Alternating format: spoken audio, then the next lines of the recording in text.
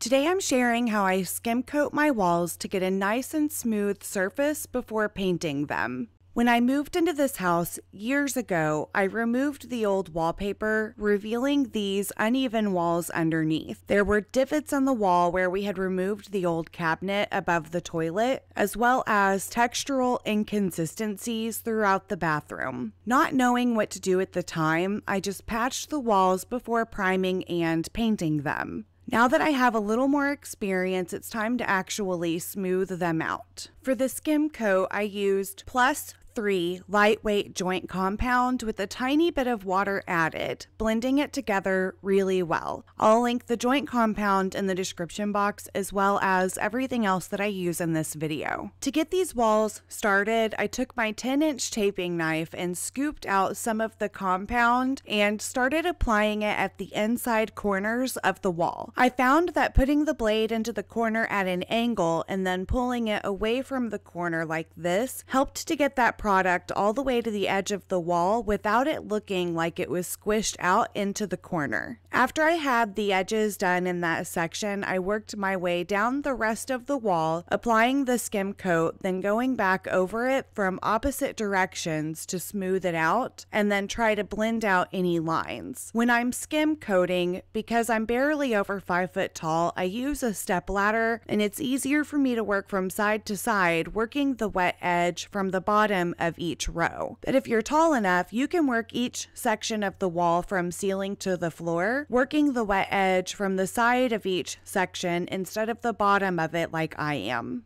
We have a bulkhead in this bathroom, and I applied the skim coat the same way here. When working on the outer corner at the bottom of that bulkhead, I used the knife to pull the product all the way to the edge, building up more compound than it needed, then taking the taping knife from the opposite direction and skimming off the excess material, holding the knife as flush as possible to create that straight edge. I then took the knife from the underside of the bulkhead and did the same thing, removing excess material and forming a sharper corner. I had just skim coat over the popcorn texture on the ceiling and the underside of the bulkhead and let that dry before doing the walls, so it would be easier to build up and flatten out these corners. I will link that video down below. When you're done with the first coat, you want to let it dry for a full 24 hours.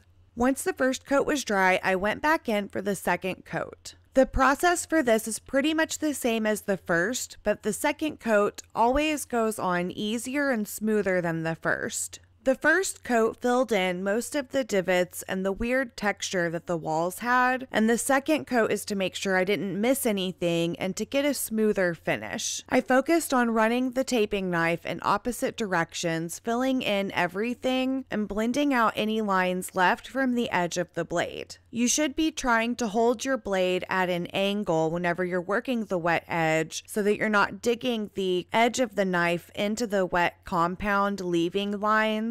But that's kind of a tricky thing to learn how to do properly. So I'm working on holding my blade at an angle, but if I get those lines, I know that I'll be able to go back and smooth them out when I sand everything at the end. I also went back over all of the outside corners and I got those as straight as I could with this second coat. Again, you want to do the best that you can here. Just remember that you'll be able to fix little flaws when you go back with the sandpaper. When you're done with the second coat, you want to let it dry for another full 24 hours. Once it's dry, you can come back in and sand everything down. I used a fine grit sanding sponge to get into the corners, then a handheld and a pole sander with 150 grit drywall sandpaper on the larger surface areas. You want to sand the entire surface while looking for any flaws that need a little bit of extra attention. On the bulkhead, I used the sanding sponge to work on both sides of that outer corner, trying to get them as sharp and smooth as possible. You also want to make sure that when you're sanding that you're wearing a dust mask and goggles. I also like to wear gloves and long sleeves so that the dust doesn't dry out my skin. When you're done sanding, you want to take a damp rag or a drywall sponge and wipe away all of the dust.